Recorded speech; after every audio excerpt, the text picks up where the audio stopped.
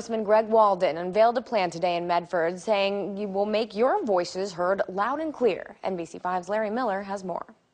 Congressman Walden was in the Valley telling the public about a new program he says will cut wasteful spending. It's called U-Cut. With the touch of buttons on your cell phone, you can vote to cut programs that you think are wasteful. Distinct opportunity to weigh in and make their voices heard in a government that seems to be ignoring them.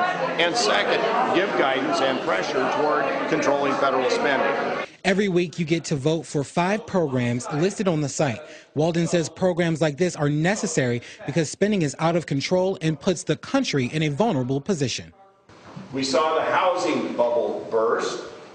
The next bubble that is bursting around the world is the government bubble.